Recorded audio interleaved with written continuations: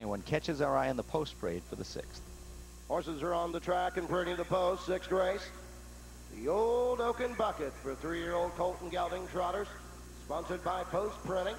Purse of $122,310. These are the horses. Number 1, Crown Prince Gar. Joe and Joanne Thompson, the lessees, Chesapeake City, Maryland. Luke Willett drives.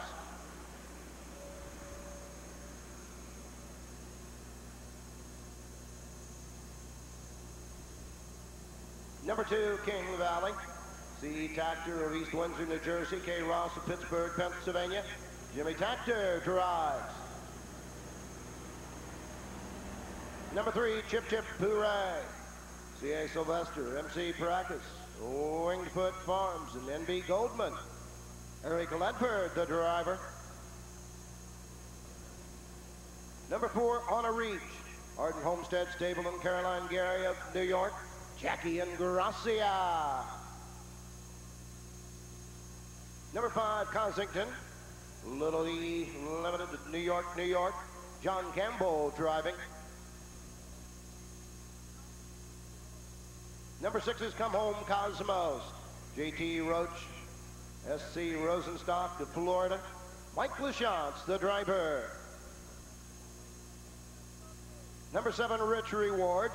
Arlene and Jules Siegel of New Hope, Pennsylvania with George Brennan. Number 8, Malabar Motion. McBee Farm, Paramus, New Jersey. Mal Burrows, the driver.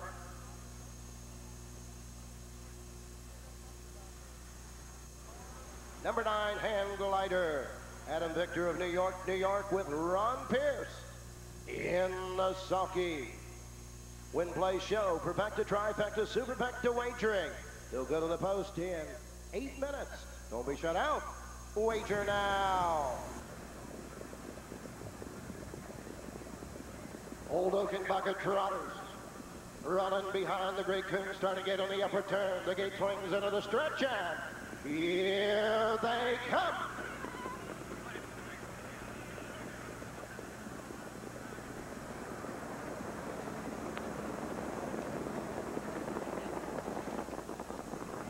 Up and trotting, Chip Chip Hooray goes right out for the lead. Crown Prince Gar on the inside.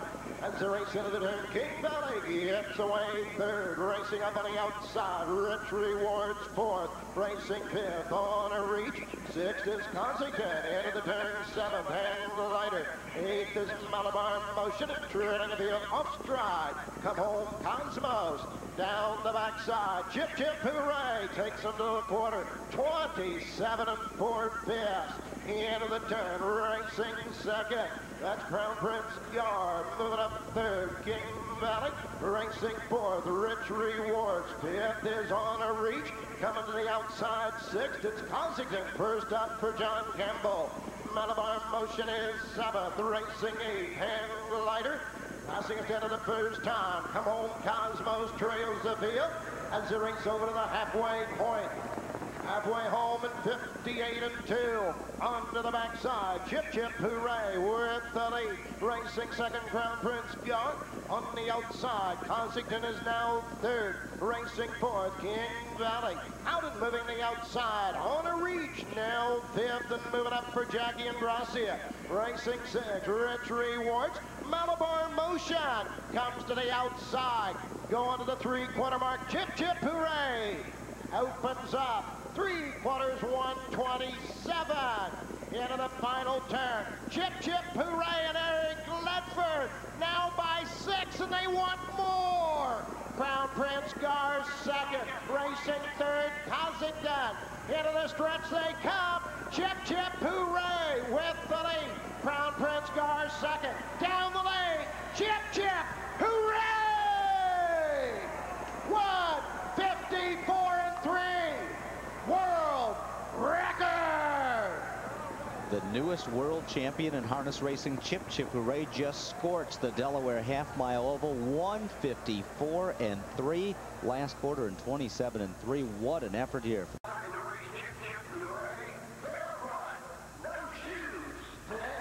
For Chip Chip Hooray, who establishes a world record.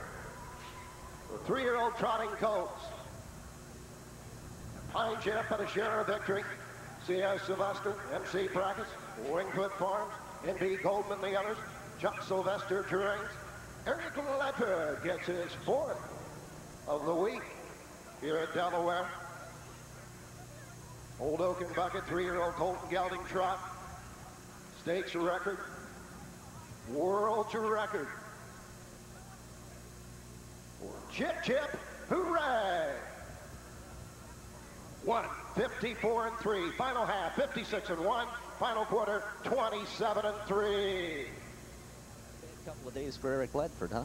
Takes the jug at yesterday with Always Cam. World record here with Chip Chip Hooray and no jug drives. He might pick up something live in the final. Yeah, he's putting on quite a show here this week.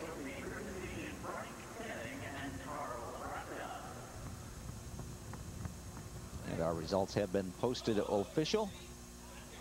3, 1, 5, and 4, and looks like we have an incident out on the racetrack with Mark Ford warming up a horse. And Mark has caught the horse. Whatever happened, he was dumped out of the jog cart there and is leading him back toward the back paddock area. Let's go to the winner's circle and Ellie Sarama. Thanks, Roger. We got a happy group here hollering, Chip, Chip, hooray, and I have Chucky Sylvester with me. Chuck, first of all, a world's record, a stakes record. Was that planned? Well, I told Eric that this is a great track, and if he felt good, I knew he'd trot here good. I said, if he feels good, let him roll the end of it, and that's what happened. You know, you told people that you took his shoes off. Now, does that hurt his feet? No, not at all. He's much better without them. We raced him last 2 weeks ago to Coin with them off. This is the second time this year.